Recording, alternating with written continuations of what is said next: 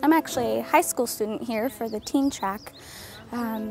This is my third year, and I've come back mostly because the first 2 years I received so much graceful critique from mostly authors, and I've found that the Christian Writers Conference here is a place where I can build relationships with people that will benefit me as I pursue a career in writing. Everyone here is very affirming. They tell you what you should fix, but they also tell you where your strengths are, and it's just a very positive atmosphere to grow in your talents in writing, mostly.